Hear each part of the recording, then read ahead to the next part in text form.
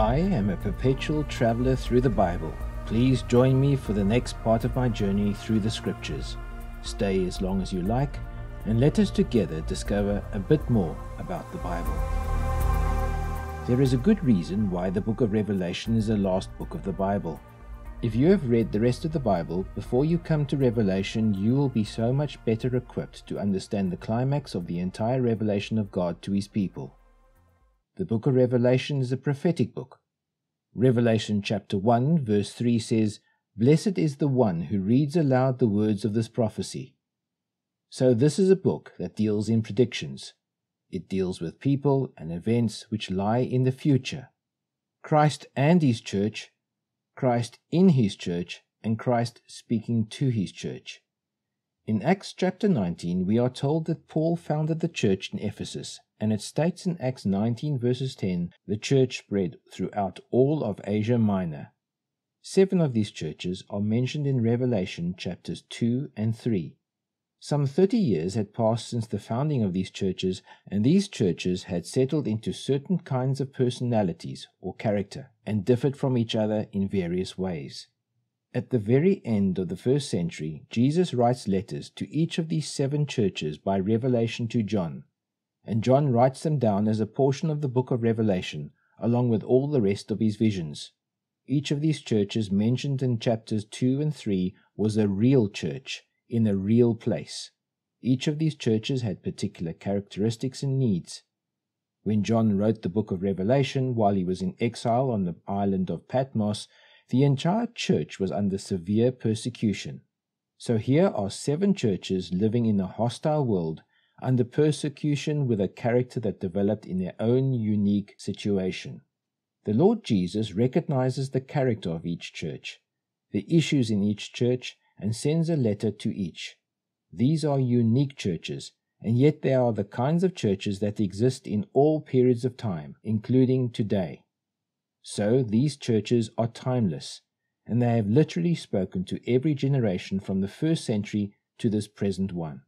They will continue to be read and preached and understood by every generation until the end of the age. We are now looking at the 5th of the 7 letters to the churches, which is the letter to the church at Sardis. This is a gloomy and heartbreaking letter to a very gloomy and heartbreaking church, because this church, according to Jesus, is dead. At the end of Revelation 3 verse 1, Jesus says, "You have the reputation of being alive, but you are dead." This has to be the ultimate shame, to have the Lord Jesus Himself declare that you are dead. By definition, the church is a place where God lives, a place where Christ lives, a place where the Holy Spirit lives, a place where Christians are alive, but not in this church. This church had a reputation that it was alive, but in fact it was dead. Astronomers tell us that the light from the nearest star to the Sun, Proxima Centauri, takes 4¼ years to reach the Earth. What that means is that Proxima Centauri could have already stopped shining 4 years ago, yet its light would still be visible on Earth. It would be shining in the sky tonight as brightly as if nothing had happened. It could be a dead star, but for over 4 years we wouldn't know it was dead. The church at Sardis was like that. It had a reputation, it had a name. The name and reputation seemed to say that it was alive.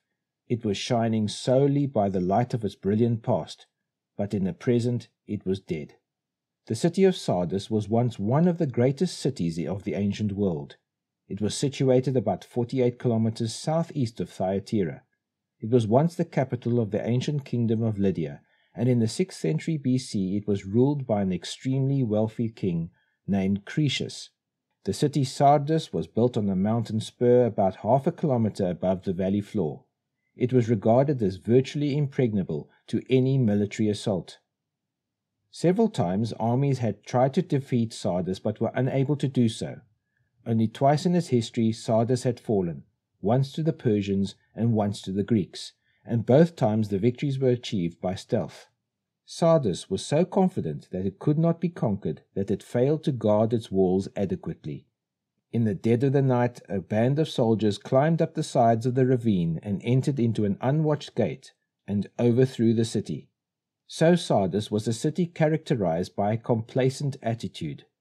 The church in the city was also guilty of being complacent, and was the least attractive of the 7 churches to whom these letters are written, because our Lord finds nothing to commend about it. Jesus writes the following to the church in Sardis in Revelation 3 verses 1. And to the angel of the church in Sardis write, the words of him who has the 7 spirits of God and the 7 stars. I know your works. You have the reputation of being alive, but you are dead. It is important to remember that in each of the letters of the 7 churches, the way the Lord presents himself to the churches is a clue as to what the church needs. Here Jesus calls himself the one who has the 7 spirits of God and the 7 stars. These symbols appear in the first chapter of Revelation and are explained there. The 7 spirits are a symbol of the Holy Spirit in his fullness. So what this church at Sardis desperately needed was the Spirit, or life by the Spirit. They needed to remember that Jesus is Lord of his church. It is never the church members that run the church, that set up its government, or determine what its ministry is. It is the sole right and function of the Lord Jesus himself. The 7 stars mentioned in this verse are symbolic of the 7 heavenly beings, or angels, or messengers responsible for guiding the human leadership of each church. In some theological circles, this star, or angel, or messenger was thought to be a reference to the pastor of the church. But since all of the churches of the New Testament never had a single human leader, and leadership was always found in the plural, that is, elders and pastors of the church, we would have to concede that the 7 stars referred to the angels of the church. These are the truths that had been forgotten in Sardis. In all of these 7 letters, the life of the church is always revealed in its deeds. Jesus says, as he does in most of the letters, I know your works, or I know your deeds. In Sardis, these were works that were done to impress people. This church had a good reputation and a name to live, but was actually a dead church. The members of the church were probably for the most part not even believers, because they were not spiritually alive. Born-again believers are always spiritually alive. I suppose the members of the church in Sardis were what we would call nominal Christians today. Nominal comes from the word name, someone who has the name for something. I paraphrase what the Lord Jesus declares. You have a name to live, but you are not alive. You are dead. This indicates that the church was made up of people who outwardly professed Christ, and many of them thought that they were believers, but they actually possessed no spiritual life. They were Christians in name only. There are thousands of churches just like that all around the world today. This is why the church today is often accused of being hypocritical. We cannot reach the world for Christ because non-believers see the works, they hear the wonderful words, but there is no life in them. There is nothing behind the facade. Hollywood has given us a name for people like that. It calls them zombies, corpses that are alive, that walk about as though they were living, but they are really dead. As we read this letter, we are looking at Sardis, the church of the zombies. Apparently, there was a time when this church was alive. It had been filled with people who knew the Lord, and because they knew him, they served and met the needs of the city inhabitants. That is the way they achieved a reputation. They appeared to be a people committed to good works, but now there was no life there. I will remind you of what Paul writes about this very aspect in 1 Corinthians 13, verses 1 to 2. He says, If I speak in the tongues of men and angels, but have not love, I am a noisy gong or a clanging cymbal. And if I have prophetic powers, and understand all mysteries and all knowledge, and I have all the faith, so as to remove mountains, but have not love, I am nothing. Sardis was a church that had at one time a great ministry, but it had slipped away from them. It once had much impact in the city of Sardis, but now nothing is happening. This church in Sardis was so devoid of life that it actually had no struggles going on within it. Notice the difference between it and other churches mentioned in Revelation. There are no Jewish persecutors of this church, even though there was a large colony of Jews in the city of Sardis. They ignored the church, or perhaps they didn't even know of its existence. There were no false prophets there. There were no corrupting Nicolaitans who needed to be guarded against. There were no female seducers like the church at Thyatira faced. Apparently, there was nothing. So that was the ministry of the church at Sardis. Nothing. At this point, you might be quite anxious. You perhaps see the same signs at your own church as Sardis manifested, and you might be asking yourself, what does a dead church need? We need to remember that Jesus is still the owner of this church. He does not say, I will have nothing to do with you. Jesus always gives them a way of recovery, and he still reveals himself as Lord of the church. Let us look at these steps to recovery. They will also help us to identify a condition of death in any church. Revelation 2 verses 2 to 3 tells us, Wake up and strengthen what remains and is about to die, for I have not found your works complete in the sight of my God. Remember then what you have received and heard. Keep it and repent. If you will not wake up, I will come like a thief, and you will not know at what hour I will come against you. So the first thing a dead church needs is to wake up. The first need of a church that is dying or dead is to become conscious of its condition. These words in Greek are staccato commands. They are sharp words, like a slap in the face, and are designed to shock and to wake up. This is very similar to the Greek used by Paul in Ephesians 5 verses 14. Anything that becomes visible is light.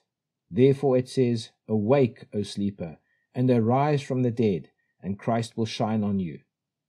This was the need of the church here in Sardis. Jesus is saying, Wake up. We need to ask ourselves, what has gone wrong? Why are our services so dreary, so dull, and so unattractive? Why do people not want to come to our services? A church in the state needs to ask itself some very serious, sobering, honest questions. Secondly, this church must strengthen what remains. What is that? Jesus had already told them what there was of value in the church. He says, I know your works. There were good works, but they were incomplete. Strengthen what remains and is about to die, for I have not found your works complete in the sight of my God. Their works were incomplete, unfinished. Their actions were right, but their motives were wrong. They were not doing them for the right reason.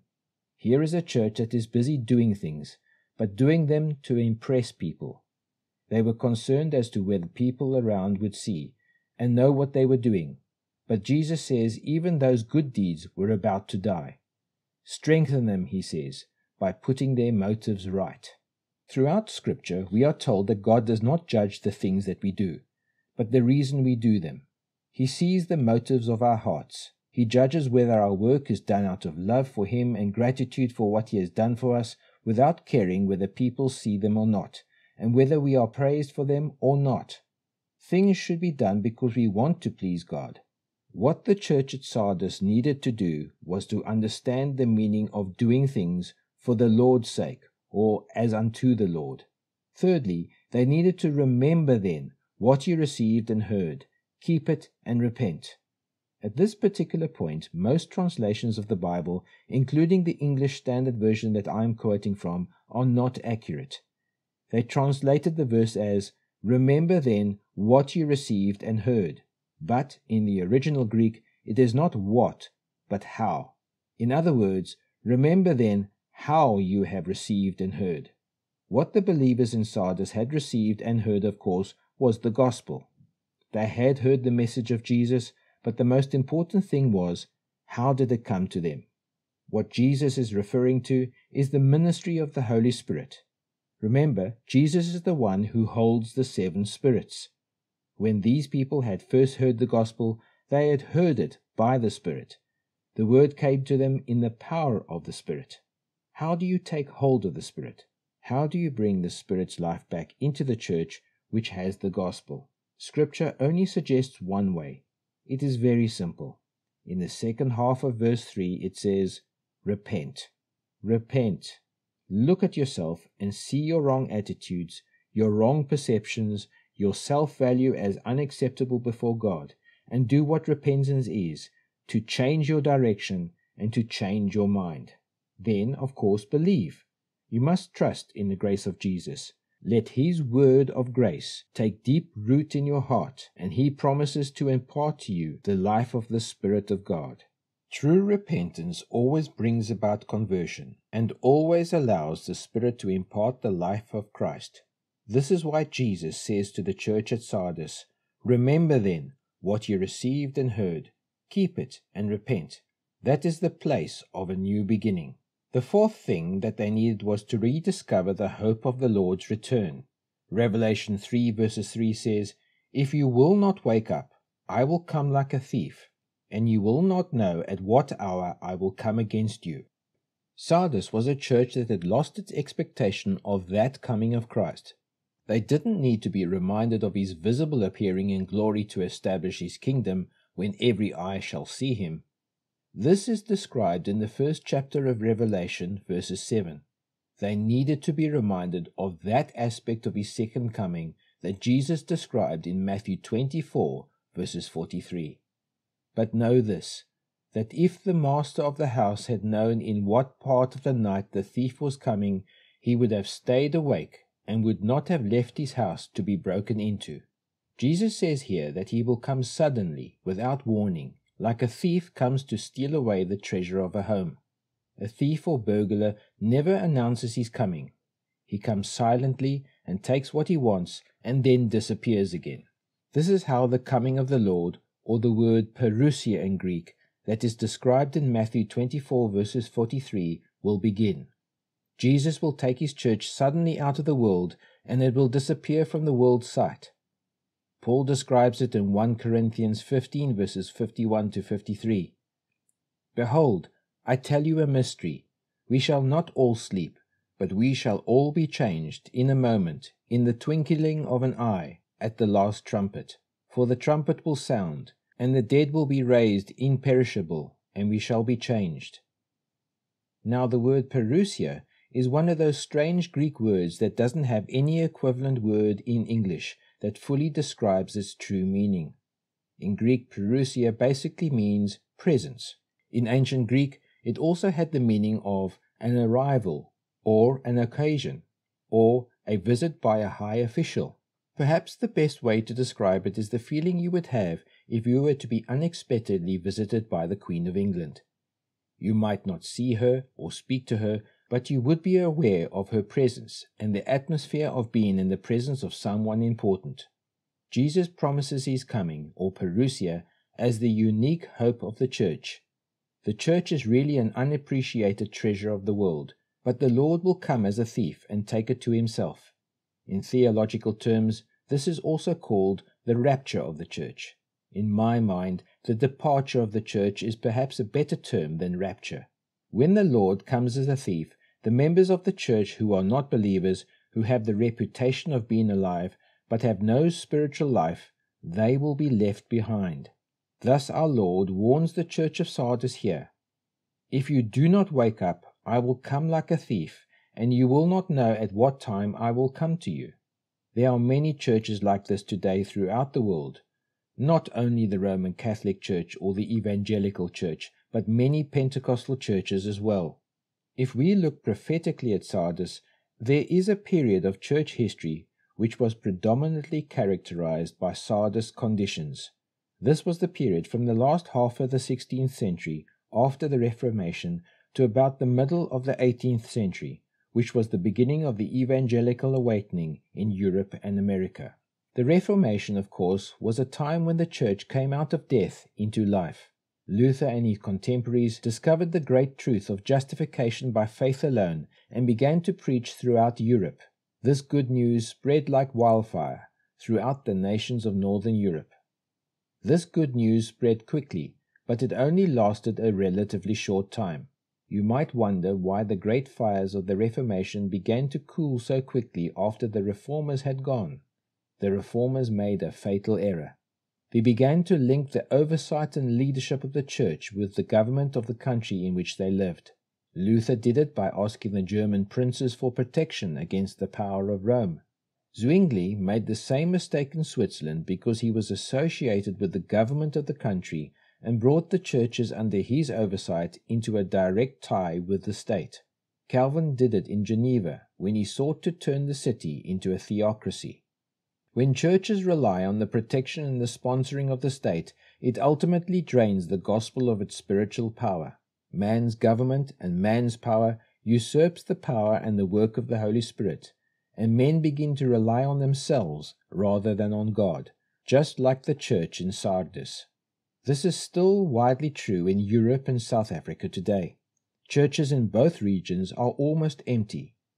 There may be a few believers among those present, but the membership of the church is made up of people who have the reputation of a name, but are spiritually dead. The letter to the church at Sardis is not all bad news.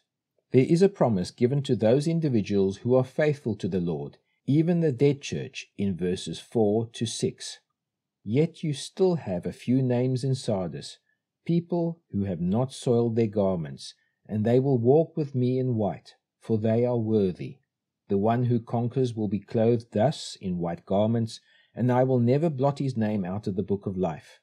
I will confess his name before my Father and before his angels. He who has an ear, let him hear what the Spirit says to the churches. White garments are always in Scripture a symbol of redemption. Later, in Revelation 7, verses 14, it states that white garments are a sign of being redeemed, being saved by the grace of God. Isaiah 1, verses 18 says, "Come now, let us reason together, says the Lord. Though your sins are like scarlet, they shall be as white as snow.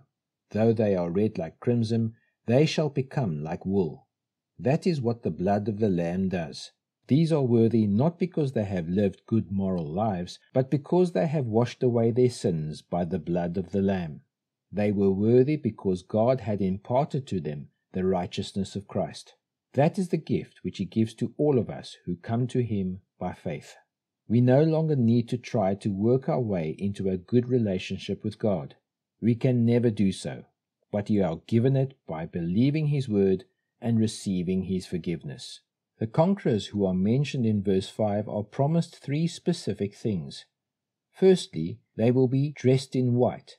That is, they will be given Jesus' own righteousness. Secondly, He promises, "I will never blot his name out of the book of life." Now that promise has bothered many believers because they think that that implies that some people can be blotted out of the book of life and lose their salvation. Just to reassure anyone who is bothered by that doubt, notice the way Jesus states it. He does not say anything about anyone's name being blotted out. His words are simply assuring that those who trust Him will never be blotted out. Jesus is addressing the fears of the redeemed. Many Christians are troubled by the thought that perhaps they can lose their salvation. Sometimes when we have misbehaved badly, when we have done things we are ashamed of, we ask ourselves, what has happened to me? Am I no longer a Christian? Have I lost my salvation? Many believers are often troubled by such thoughts. Jesus knows that, and here He is reassuring us that if we are really a believer, if we have come to Christ, if we have been born again, and have Christ's life in us, He will never blot out our name from the book of life. The word never in Greek is the strongest negative in the Greek language. It should be translated, "I will never, ever, under any circumstances, blot out your name from the book of life." Thirdly, Jesus says, "I will confess his name before my Father and before his angels." Jesus also says this in Matthew 10, verses 26 to 27, and again in Matthew 10, verses 32 to 33. In heaven, no part of anyone's life can be hidden away. We know the truths about ourselves that we do not want known. Here Jesus is saying, when you stand here with your entire life exposed for everyone to see, I will look at you and say, you are mine. I will acknowledge your name before the Father and all his angels. This sinner, this unworthy character, I want the universe to know, he is mine. The last word to the church at Sardis is the same as all the other 6 letters. He who has an ear, let him hear what the Spirit says to the churches. Christ said it. John wrote it. The angel delivered it. and the Holy Spirit is impressing it to our hearts and says, listen and obey what Jesus says to this and all the churches. At the conclusion of this podcast, I will leave you with this question to ask yourself now. Are we striving to learn the true Christianity as taught and practiced by the early church? And as we learn it, are we living it? In other words, do we have the life of Christ within us? This is David Wiles, your fellow traveler in Christ, and this has been the Journey Through the Scriptures podcast, episode 25.